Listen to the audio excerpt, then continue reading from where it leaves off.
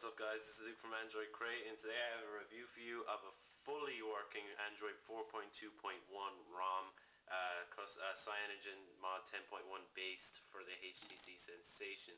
Now previously I had a review for an Android 4.2 ROM that was in an early stage, and I don't even think it was being developed anymore, and that was by Bruce2728. Now a guy called Albino Man 887 from XDA has made a ROM kind of continuing Bruce's development on this ROM, and I think it was actually first based on the kernel of Bruce's ROM, and now I think there's a new kernel for it, and it's actually really good. And you can use this as your daily driver. Everything's working really. Everything is working. With the previous ROM, like the audio wasn't working, the camera wasn't working, a lot of key features weren't working, which should have prevented you from using it as a daily driver. But I've been using this for about, I don't know, 5 days now, and it's been really good. It's been the best ROM I've ever used, without a doubt. So anyway, let's start with the lock screen. I'm sure you're familiar with these features if you watched my previous review, but you get to see a lot more of them. So anyway, lock screen. So a new feature in Android 4.2 in the lock screen is you can actually add widgets, and you have a new way of accessing your camera. If you noticed, from the lock screen you can no longer access your camera or Google Now. Instead, to go to your camera, all you do is swipe right or left, I guess, as you would, and you enter your camera app, like so. And if you swipe the other way, you can add widgets from apps that support them. So here you got your calendar, your clock, digital clock, Gmail, Google Plus, Post, messaging, torch. It's pretty cool to have the torch. I actually have it handy.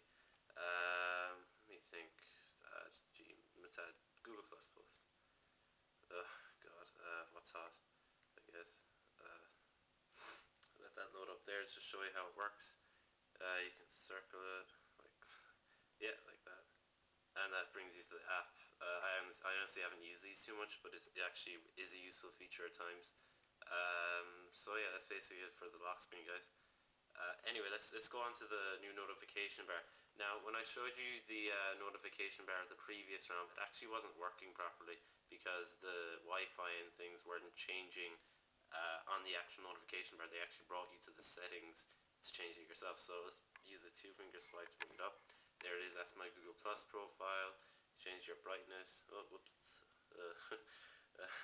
Anyway, that's your Google Plus profile, like that. Go back, change your brightness, like, you know, it brings up the little meter here where you can change your brightness level. You can go to your settings, you can turn on and off Wi-Fi. See, it turns off live, whereas in the other one you have to actually go to the settings and change it yourself. You can turn that back on. It shows your data connection here with the name of your provider. It shows your battery percentage, which is a huge bonus to be brought into stock Android, because that is something that people have been begging to have for a long time now, and it's great to have it in stock Android, even though you can actually do it yourself in this custom ROM, have it in there in the status bar, but it's nice to have it there nonetheless. You can put on airplane mode. It has a nice little animation too. When you do it, it turns blue. It's really cool. Oh, crap. Anyway, let's go back. You can turn on your Bluetooth, and it's just activating there. And yeah, that's basically that. So that's pretty nice. Anyway, you can just tap a little icon to turn it back to the normal notification bar, and I presume in a later update that Wi-Fi toggles and so on will be added around here. So yeah, let's go to the settings and see what we're running. Let's go down to About Phone. As you can see, we are running Android 4.2.1. It's a new chronic kernel. We are running Cyanogenmod version 10.1, and the build date is Monday, February 4th. So today is February the 5th, so a very recent update. And he actually did 2 updates for February 4th. Actually, this is the latest one. Obviously, I just updated it there. And actually, I actually saw an update in the ROM page that said you have to, in order to access developer options, now you have to tap on your build number several times, and it would allow you to access. I didn't know that. It's a new feature in Android 4.2, I think. You just have to tap on it a few times there. It says, congratulations, you're a developer. Now it says, no need, you're already a developer, it's fine. So anyway, let's go back. And this is the the regular look and feel that you're used to here. You got your launcher. You can customize anything and everything here. Lock screen. Again, customize your actually yeah, you can customize your widgets now from here, since there's more to customize because there's more functionality on the lock screen now, so that's pretty awesome. Themes, again, I don't have another one, but you can get them if you want. System, status bar, all that good stuff that you're used to. You change your AM PM style, and yeah, that's basically it for the settings. If you want to check out the developer options there, again, customized everything and absolutely everything. It's just crazy.